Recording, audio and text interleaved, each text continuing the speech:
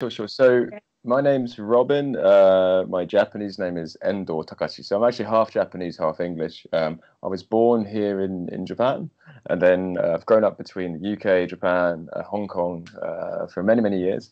And then I came back here in 2011, most recently because of the 2011 tsunami and Fukushima nuclear crisis. So that was the kind of the turning point which made me come back to Japan. And I've been based here since then, working a lot in with like climate change, with natural disasters. So that whole disaster up in Tohoku really changed my perspective on many, many things. And so now, yeah, I'm working on various things, mainly with climate change, with disasters, but also with environmental issues like plastic consumption as well. And that's where the whole MyMizu project comes into this story. Wow. So I didn't realize that. So you came back because of the Tohoku disaster. Were you Yes, active volunteering or you're yeah, coordinating? What were you doing for yeah. that? So my mother's family is originally generations ago from Sendai, from Miyagi Prefecture. So there was quite a Okay. strong kind of ancestral tie to the area. But yeah, I was up there from about April 2011, so about 3 weeks, a month after the disaster. And I was helping out as a volunteer, helping out, clean up homes, look after children in the emergency centers, giving out emergency supplies. And actually, that became my career. So I was a humanitarian aid worker for Okay. 5, 6 years, based in Japan, but working mainly in places like Nepal, Haiti, Sub-Saharan Africa, and many, many places. So that Wow, kind of led to a awesome. whole shift. Yeah, and I never planned any of this stuff, but it just happened. So Oh, fantastic. Great way to see the world and yeah, really yeah. get in touch with the local community too, right? Right, right, yeah, yeah, yeah. But Was that actually, I was always drawn back to Japan because this uh-huh. talk was such an important moment in my life. But being up there in 2011, and then I just kept coming back. So now uh, I'm here in Tokyo. Yeah, that's it in a were you nutshell. working with an international aid organization to do all the volunteer stuff or?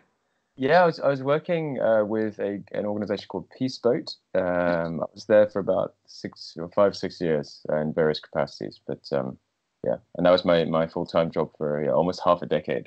Wow. Just quite well, looking back now, it's quite a long time. Wow. No, that's really great. What a great way to see the world and give back to communities and do such worthwhile work. So that's awesome.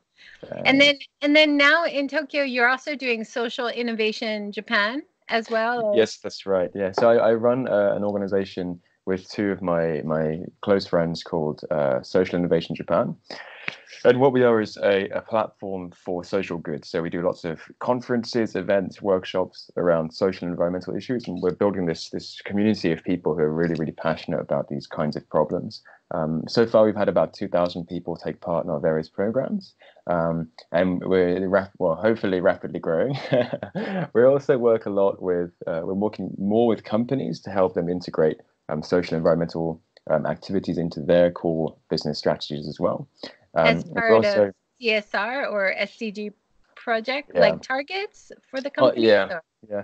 It's kind of a bit of both. I mean, there's some CSR components, but also more like CSV, kind of creating shared value, and also Okay. working with the SDGs, the UN Sustainable Development Goals as well. Um, and we also do more and more content. So we write some articles. We're trying to launch a podcast. We're kind of got various things in the pipeline related to content as well. Oh, really Um, exciting. thank you. Well, yeah. Yeah. And Yeah. it's mostly based in Tokyo, right? I mean, for people outside Tokyo, Yeah. I'm praying you guys will start live streaming or offering some video of the talks or Yeah. something because it's really hard for, people Yeah. outside Tokyo to take part. But what you No, guys are that's right. doing is so worthwhile and so Right. wonderful. Thank you Thank so you so much. much.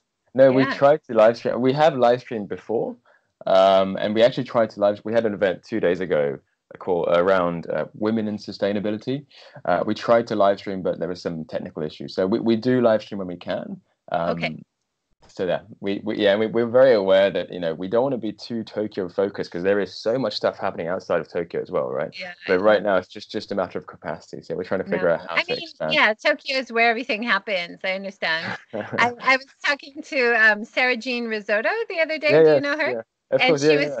Great. she was saying I've only ever lived in Tokyo, so I can't really say I'm from Japan, just Tokyo. It's like It's a a different country of its own, right? Yeah, no, I fully agree with that. But that's where everything happens. That's where all the international companies are, so everybody around other parts of Japan is also always looking to Tokyo for what Tokyo is doing. Okay, let's do that. So you guys Mm, are really important base to be in Tokyo. That makes a lot of sense. thank you. But Yeah. So talking specific, I'm big fan of everything you do. thank you so much. Say likewise, likewise. I'll check Thank out your you. website. Very, very interesting, very cool stuff that you're I doing. can't wait to collaborate more. We'll have to talk about that later. Yeah. So talking specifically about the MyMizu project, like how did you get the impetus to do it? How did you get the idea initially that it would be the best thing to do is make an app, start collecting? Like where did Yeah. that come from? Okay. Um, So I guess it all started, a few years ago. Because of my work, I was traveling all the time, and I would see the plastic waste issue is a very, very serious issue in many countries around the world, right? And when I came back to Japan, you don't really see the problem up close, right? You don't see plastic in the waterways, you don't see plastic in the ocean that much, right?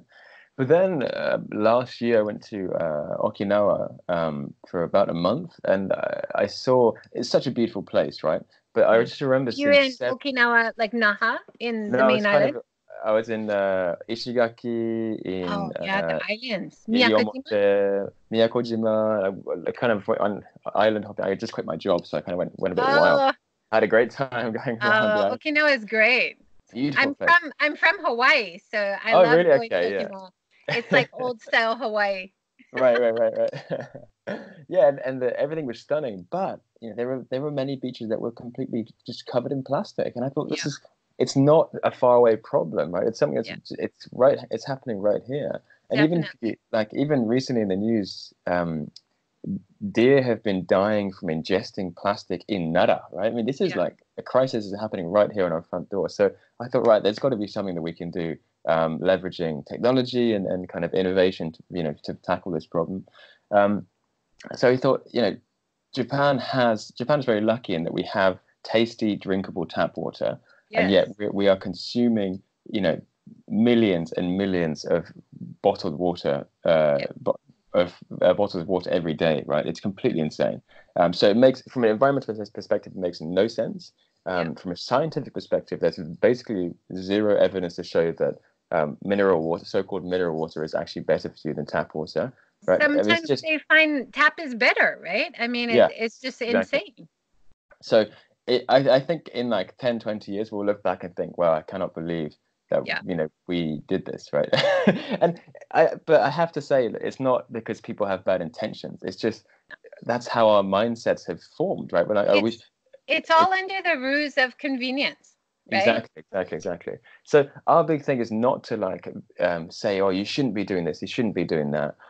We're not going with a negative angle. We want to make it fun and positive. Say, hey, look, Yeah, sure, you can have a plastic bottle of water, that's fine. But why don't you can also refill and find all these new cafes and have a good time in meeting someone in a new business, and you know what I mean? Like we make it more fun. So that's the idea. So we started mapping out all of the refill spots around Japan. uh-huh. That's like public places like water fountains in the stations, water fountains in other public facilities, as well as kind of more private places. And that means cafes, restaurants, hotels, co-working spaces. And we've been really, really just overwhelmed at the positive response we've had since launching Oh, the that's great. project. And so the idea is right now we have about 8,000 refill spots across Japan. That's And we want to awesome. expand a lot more, especially coming up to the Olympics. Yeah. Everyone's talking about sustainability, but this is, for me, a real tangible project that we can show to the world and say, hey, look, we are serious about sustainability, and this is one way that we can tackle specifically the issue around plastic consumption. Definitely, definitely. And I was up a couple weeks ago in Tokyo, and I was really trying to be active. I had my water bottle and cycling around, walking around. It's hot, and you're drinking so much water. So even Yeah, even if you were buying bottles, you would yeah. have to buy like 5 a day or Oh, something. yeah. Easily. So Yeah. it saves you money. You know, Yeah. it tastes better because usually when you ask at a cafe or something, they give you ice water. I Yeah, yeah, mean, exactly. if it was just a little bit easier, if it was like water jugs in every hotel lobby, or Yeah. like So, it would be great. So I think what you're doing to get it on an app that makes it more appealing for tourist offices, for hotels, for everybody to try to get in there and offer water to be on the app, right? So you're yeah, creating more appeal because tourists are going to be using it, visitors exactly. are going to be using it, athletes going to be using it, everybody's going to use it, right? Exactly. And it's a complete win-win, right? Yeah. For the cafe, the restaurant, the hotel, they get increased foot traffic, and Yeah. giving out water costs virtually nothing. It is such a cheap commodity, right? So Yeah. just giving out free water, and then as a result, you may get a new customer, right? Yeah. It's super easy. And I think in Japan, especially, if I walk into a cafe and get free water, I'm likely to say, "Oh, I like the look of that cookie," or "Oh, that cake looks tasty," right? I'll go, "You know what? I'll have Definitely. one of those," and Yeah. that also helps the cafe and the restaurant in financial sense too, right? Of course. So, Yeah. it's sustainability. We're reducing plastic. People are hydrating much easier and cheaper, and we're also helping businesses as well. So it's like a win-win-win, and it's free Definitely. for everyone. Definitely. Yeah. Even like I do consulting sometimes for hotels, Yep. and even in the room, they're still giving the plastic water bottle in Yeah. the room. But then if you want to make tea, you're supposed to fill up from the toilet sink, usually, right? Yeah. Yeah. Yeah. I, you know, so Yeah. I always suggest if you guys have a water filter on Yeah. the floor or in the lobby and you have reusable bottles in the fridge or in the room, that would be such a branding thing. Like high Yeah. quality, people would feel great about it. They can take your brand water bottle out when they travel around the city, which is Exactly. free advertising. I Yeah. mean, there's so many ways that you can use the concept that you guys are starting people Mm-mm. thinking about it, and it can expand into tourism, into business. Yeah. Reusable is just the way to go. Yeah. and Yeah. and Yeah. you usually get higher quality water, right? Mm. And actually, regarding hotels, a lot of them are doing the scheme where if you don't want to wash your towels, you can let the hotel know, right? And that helps to Yes, reduce exactly. the next step will probably be exactly like reducing plastic consumption, whether it's plastic bottles or whatever. And there are many hotels out there who are becoming much, much more sustainable, right? And even with the refill thing, I believe Hilton Nagoya has already started giving out free refills to people. So you just walk in with your own bottle, they give you a free refill, and that's it. And like if Hilton's doing it for me, then that means there's going to be many, many other hotels who'll be joining the ranks as well. So I think that in the next year, 1, 2, 3 years, things are going to change really dramatically, especially if you look at the macro picture with plastic waste being banned in China. Like, Japan used to send a lot of its plastic waste to China. And there's been a lot of shaking up in terms of plastic waste management. Things have to change on a very fundamental level. Yeah. But as I say, it's not like, oh no, we're doomed. It's let's have fun and let's Yeah. refill and let's make our lives better. And think about how the quality is better and how you feel better having Yeah, less waste, having to spend less money, right? So it's exactly. it's Yeah, focusing on the positive is definitely the way to go. exactly. Yeah, yeah. Yeah. Nobody likes to be told what to do, right? 100%. Yeah, and that's what we really don't want to do. We don't want to be like, "Wah," we want to But be we like, can hey, cool, let's have a good time. appeal to their positive side, right? Exactly, exactly, exactly. Yeah. So how have you found any hurdles like in getting the app started or starting new innovation? What are some of the challenges so far with like a startup type of innovation in Japan? Can you comment on that? um, it's been a very busy couple of months because I'm also working on, I have a job as well, so Yeah, trying to do both. But yeah, it's been really exciting. I mean, developing the app, I have a wonderful team, really talented, super passionate, committed team who are working incredibly hard on this. And it does get exhausting, but every time we get tired, we get someone sends a message saying, "Oh, this is so cool," or someone sends us a photo of them refilling. It just people just keep us going. And honestly, yeah, the app is almost ready for the beta launch. We'll be launching very soon. And yeah, we've had, I would say, a few challenges in bringing on board cafes and restaurants, but Okay. actually, overwhelmingly, the response has been positive. I'll give you one example. We went to a cafe the other day, and we said, "Oh, we're doing this thing called MyMizu. It's free. Do you want to sign up?" Um, and the owner was like, "Oh, well, that sounds great, but actually, we sell bottled water, right?" I thought, okay, well, that from that perspective, that makes 100% sense. Like, yeah, don't Yeah. worry. And so those kinds of things, when it has a potential impact on the business, of course that makes sense not to join. But overwhelmingly, the cafes and the businesses that we've talked to have been very positive, and they're like, "Oh, this is great. Yeah, we're happy to sign up." And so yeah, that's the next push. The next 5-6 months will be to really really increase that number of businesses on board the MyMizu platform. Yeah, good. Because I know like major chains like Starbucks, years ago, they used to have water jugs inside all the Starbucks for people to Yeah, refill of their own. And then yeah, they took them away. And there was a rumor, I never heard it officially, but there was a rumor that they were worried about it becoming contaminated. But yeah, I also noticed that around the same time they started selling bottles of water. right, So it's hard to know. I mean, if you ask them at Starbucks, if you ask them for water, they will give it to you. yeah. And they will refill your reusable bottle as well if you really ask politely. Mm. And also buy a coffee. But it's definitely not as easy as it used to be. And I'm really looking forward to when big chains Yeah, get on board, right, and right. because there's some good companies in Japan that do the filtered water service as well, right? Like if you go Yeah. to a noodle shop, you can see, is it Hoshizaki? They've got Uh, like a chain of like water filter cooled water refillable machines, right? And mhm. some places you see the sign that says don't refill your sweeto, don't refill your water bottle, Yeah, yeah. right? And you're like, why? I'm a customer, but yeah. Well, So, I guess there are some issues around hygiene and risk management from a company perspective that we have to kind of navigate. But what's the beauty of this project is there doesn't need to be any new infrastructure built. Like we already have the drinkable water, we it's have there. taps, we have Yeah. filters. All we need to do is just change mindsets and Yeah. maybe create some kind of new culture where if you see a My Music sticker in the window of a restaurant, you can just walk in and go, "Hey, can I have some free water?" And they go, "Yeah, of course you can have free water." And that's it. We don't need to spend any money. It's totally That's free. We actually that's save awesome. money. Yeah. So So just focusing on the good, on the positive, on the people who are willing to take part, and then eventually you're gonna sweep everybody in, I think. that's the idea. Yeah, that's the idea. That's the way to go. Yeah. So you gave me some stats Sure, about sure. 6,000 spots in Japan, was it? We have 8,000 at 8,000? the moment. 8,000? Yeah. And that's all over Japan, from Yes. Yeah. From Okinawa all Hokkaido the way to all the way. Hokkaido. Awesome. That's awesome. Yeah.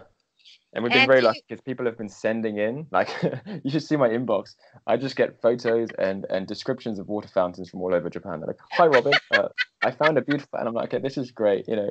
My life oh, has changed dramatically in the past 2 months. oh But yeah, my my inbox God. is full of water fountains." It must be so hard because I mean, when I went through the system online and you have like the exact address, you have Yeah, yeah. like a dropped pin or something, but that's so much work to put It it is. into Yeah. the app, right? And But then actually, once the app is launched, you're going to have people saying there is no water fountain here, or like it's the wrong location. right. So actually, in the app, you can add refill spots very easily. It Nice. detects your user's GPS, so it knows exactly where you are. You just upload the photo and just write a few details if you like. So if I'm in a train station and I see a beautiful fountain, take a picture, upload it, and just say, "Oh, it's on platform 2." You know what I mean? And so Yeah. that way, it's super easy. And yeah, in terms of verification, that's a challenge. But what we can do is ultimately we want to have review systems where people can say, "Oh, this is a great, place. This is a great cafe with icy, lemony water, or whatever it is," right? Yeah. And that way we can have like real-time, peer-reviewed information about each water source. So if there's a water fountain on the database that is getting negative reviews, we can remove it or we can fix the problem. So we really want to use everyone's knowledge and everyone's experience and crowdsource this kind of information. Yeah, that's awesome. Way to go. Have you had any interest or anybody who runs that major map app that everybody uses? Have they approached you guys? Are you doing a collaboration or no? I don't want um, to mention their name, but I know you know who I'm talking about. yeah. Not as of yet. We've Okay. had some conversations with large companies in the Yeah. past few weeks. So yeah, things are kind of moving ahead quite quickly. Wow. But honestly, the focus for me right now is let's develop the best product that we can. Yeah. Let's get as many points on the map and let's get as many users. Yeah. And then we can talk about all that stuff later on. But for me, yeah, That's let's awesome. deliver the best product and then maybe big things will happen down the line, but let's see. Yeah, I think there must be so much potential there, you know. Yeah, Anyway, I especially, I hope mean, so. yeah, Fingers crossed. thank you. And I honestly like just kind of zooming out a bit to the bigger picture, from a global perspective. I currently work in climate change, specifically on climate resilience. So one of the things that we look at, for example, is water security and water scarcity, right? And Yeah. so many cities around the world are currently experiencing water shortages, Yeah. and the whole issue around drinkable water is a massive, massive challenge, Yes. right? And so Definitely. for me, if we can grow this into a global phenomenon where Yeah. people are, reviewing and adding water sources, then this can be extremely valuable data for governments, for private sector companies, and for people in general. So the big goal is, yeah, let's nail it. Let's launch it and have a great time in the Tokyo 2020 Olympics. Yes. And then let's really go global and make this the world's most comprehensive and up-to-date That's database. awesome. Is there do you have a date when you're going to launch it? It was Yeah, the beta version is like imminent. I'll say it'll be this month. What do we know? It's 20th August today, is it? What 22nd day is today. it? 22nd? So Yeah.